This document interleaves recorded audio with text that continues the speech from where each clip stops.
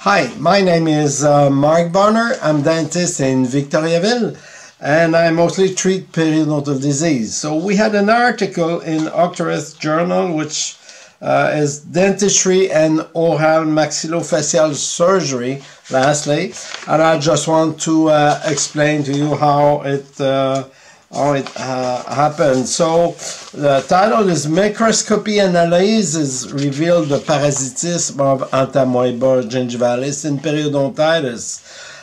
So what we want to present here has the parasite we find in periodontal disease, Entamoeba gingivalis, present mostly pathogen behavior. So we should consider that this parasite is not normal in the healthy biofilm, healthy gum. So what I show in figure 1, if you want to look at the figures, so you'll see commensal biofilm. So commensal biofilm on microscope, which is easy to take, just a sample with a little probe. You go into the gum sulcus, you take it from there, and when patient is healthy, you only have little bacteria, non-motile bacteria, mostly cocci and filaments, dots and lines, and epithelial cells. So this is absolute health. When you have dots and line, cocci and filament, no motile bacteria, no parasite, no nothing, only epithelial cell, this is absolute health. This is commensal biofilm. Now, when you have periodontal disease after you had first gingivitis, normally, then you find those parasites. So those parasites, Entamoeba gingivalis in figure 2, you can see on low power, 100 magnification, in about this picture, which is 1 millimeter by 1 millimeter. Okay, you can find like something like 100 parasite Entamoeba gingivalis, which may be 30 to 50 micron long. So about 100 of them are present. So this is a high present, this is a high correlation during periodontal active disease, and none are found in the healthy biofilm. So now we can consider in figure 3, you can see the typical amoeba with the nucleus in the center, karyosome and chromatin. It's colorized in blue, so it's easier to see, and you see the pseudopod. Now we have demonstrated in 2018 that it was Entamoeba gingivalis 100% of the time. So you see the typical amoeba here. In B, you can see how it does reproduce by scission. So you have a little baby amoeba coming from the mother on the left. And then you see how in C, figure 3C, you see the little amoeba with the nucleus organizing with 5 dots within the nucleus, which will be further, will be the chromatin, 4 chromatin dots around the nucleus, and the central karyosome. And you see on the right an amoeba adult. And when the amoeba is adult, it can feed, mostly they feed the amoeba on nucleus of white cell, nucleus of neutrophil, sometimes monocyte.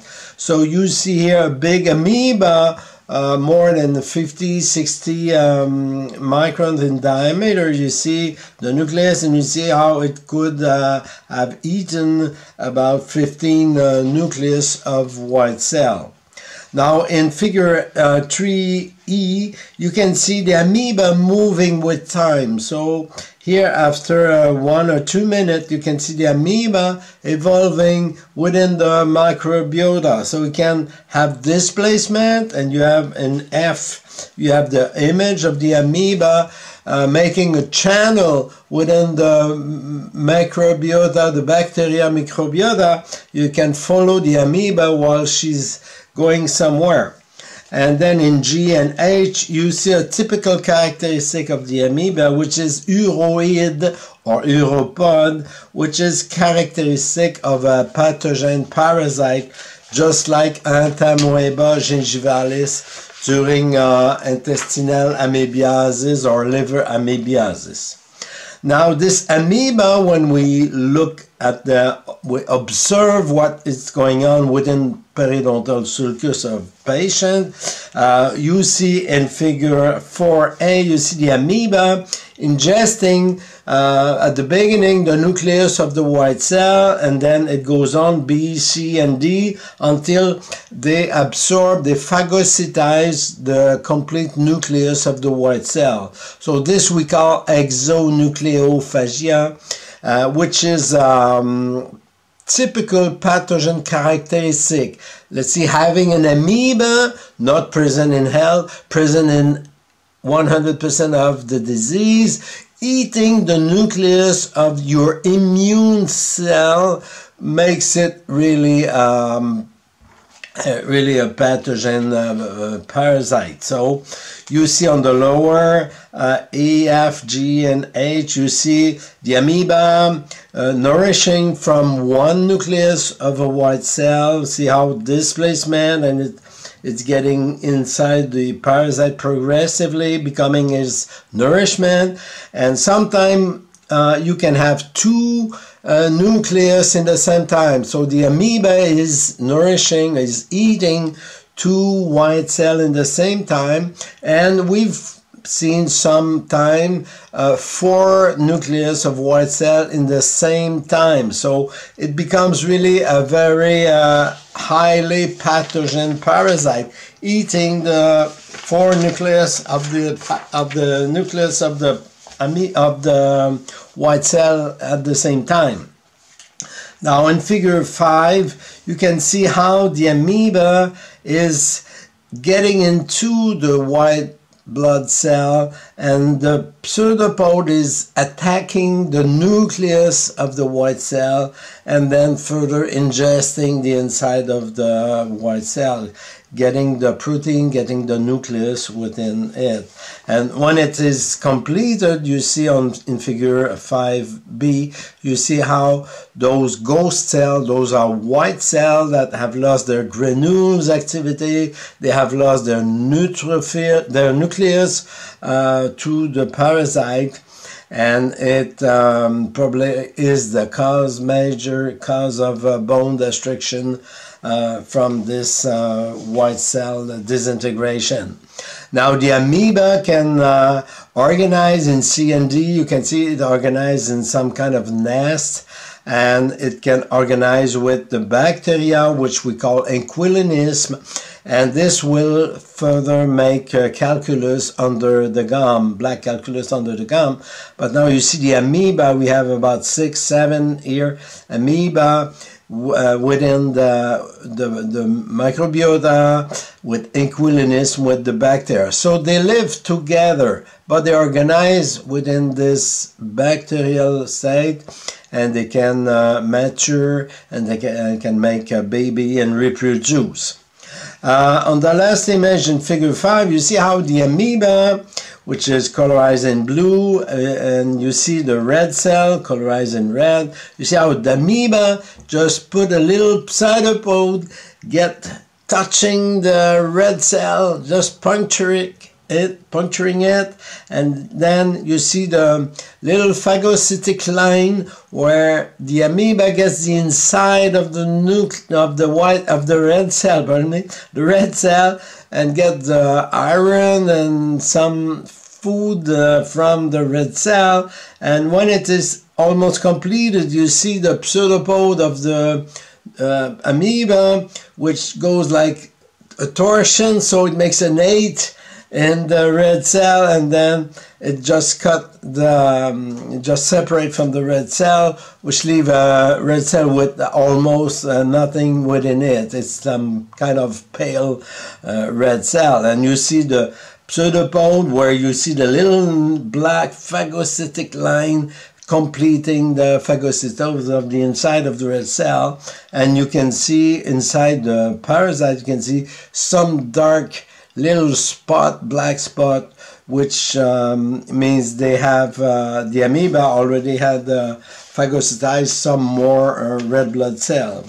So now what the model we propose clearly is periodontal disease is a parasitic disease, 100% correlation, and we can state that the parasite has behavioral activity which makes it a pathogen, just as Entamoeba histolytica would be the same. So there is no parasite in the health patient. You may find one, but it's just passing by. You can get the parasite from the water, from the neighbor, from the infected water, and then it goes away if you're healthy, because the parasite cannot nourish if there's no blood, if there's no inflammation, because it needs red cell and white cell to get food. Now, if you have the gingivitis, then you already have those neutrophil present and red cell because it's bleeding. So the amoeba can reproduce, and then you have those white cell during the periodontal disease, rejecting all those granules or those enzymes that will destroy the bone. So the more and more, the deeper and deeper is the pocket that of the patient, then the more and more you have those white cells, those parasites, this bleeding, and the amoeba reproducing. So if you want to cure the patient, of course you have to remove those parasites and remove the inflammatory cells. So in conclusion, we can say that there's not much limitation to this technique, because any dentist, mostly periodontist, can use the microscope, can make sure you have commensal, or otherwise you have this periodontal disease with a parasite present in 100%. So it is easy to perform. There's no pain for the patient. You can do it as many times as you want to confirm or not the infection. Infection also with the parasite is exogenous parasitic infection during periodontal disease. There's no parasite in health. There are some bacteria in health. You can have some Vibrio, some Spirochetes, some Bacilla, but not many. But during periodontal disease, you get those external parasite infection, and the microscope can give us the answer as you are or not infected with it. Now, during time, science has shown that parasites like Giardia were pathogen, Helicobacter pylori was a pathogen, while before we didn't think it was. So it's the same thing here for the amoeba, Entamoeba gingivalis. It has all the characteristics of a pathogen. It is highly motile. It can phagocytize red cell and white cell, destroy your immune cellular activity within the sulcus, and it makes really, it can be a causal agent of periodontal disease. And we already have published how we can cure those patients removing those parasites. So we can use antimicrobial, anti-parasitic drug to cure the disease, and all the evidence points out that Entamoeba gingivalis, the parasite, is an aggressive pathogen during periodontal disease. So get rid of the parasite. So thank you for your listening, and good health to all. Thank you.